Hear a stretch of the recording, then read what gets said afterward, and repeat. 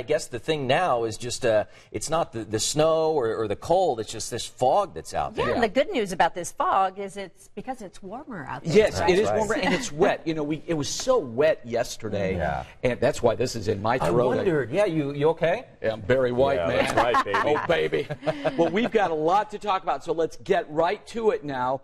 We've got a crew headed down to Columbus. I've asked them if they can to fire up their dash cam as they head down.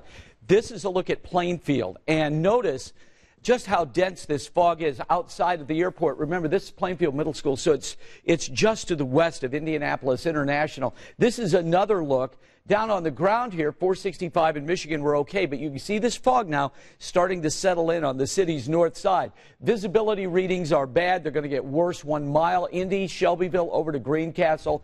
A couple of times I've seen Shelbyville and Greencastle click over to 0. So that means there are some pretty dense fog banks. I think the big problem here would be 74 going from Brownsburg out, and then 74 from Indy all the way to Cincinnati this morning. So we're going to see fog for several hours today with some sun breaking out later on today. I think the afternoon will be nice, but because we have this fog now, I do not see us getting out of the 40s. And yes, excuse me, it's going to be wet tomorrow. Right now, 39 in Kokomo, 37 Greencastle. So we're not looking for ice fog. That would not be good, would it? 41 here in the state capital. So right now we're running 5 degrees warmer than yesterday in Shelbyville, about 11 degrees warmer than yesterday at this time. Well, as we go through the day today, we're going to hang in the 30s all morning long.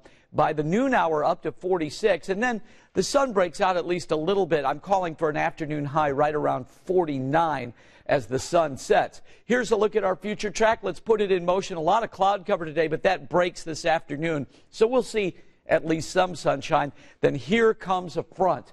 This is 7 o'clock tomorrow. Widespread rain. We're going to see a couple of heavy downpours with this. This is 9:30 tomorrow, 11 o'clock. On the backside of this, we'll have some rain start to fill in. So this may not be totally out of here till 7 o'clock tomorrow night.